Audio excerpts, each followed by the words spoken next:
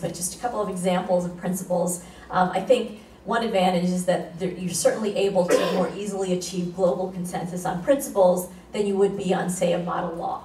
I think there are cultural differences, and certainly, I don't think the EU and US would be able to agree on a model privacy law that applies across sectors, whereas I think there's this general consensus about the fair information practice principles that can at least serve as a bridge between different areas and discussion. I think a second advantage of principles is the ability to evolve.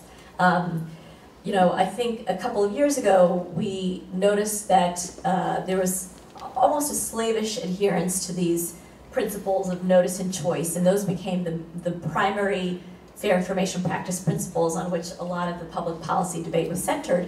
And I think we realized that these led to really long privacy policies that consumers don't read, let alone understand.